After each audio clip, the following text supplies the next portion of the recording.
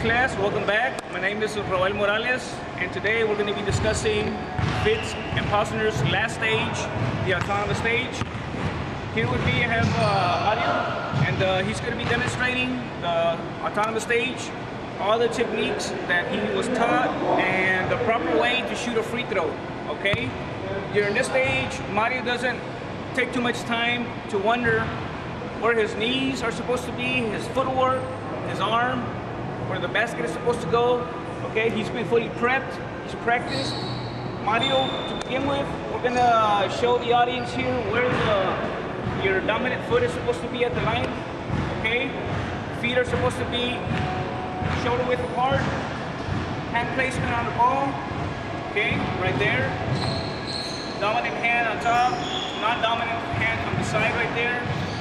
Your follow through, basically your hand placement, okay, elbow facing the basket right there, the basketball just where you see it, right above his head, okay.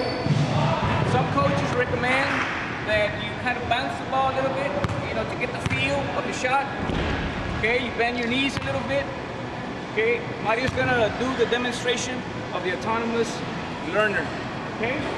Whenever you're ready, Mario.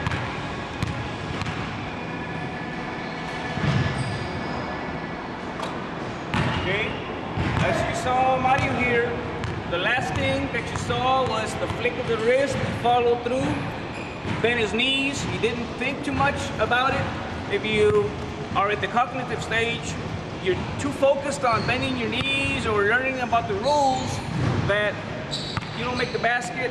Basket ends up on the stands or something, okay? No distractions.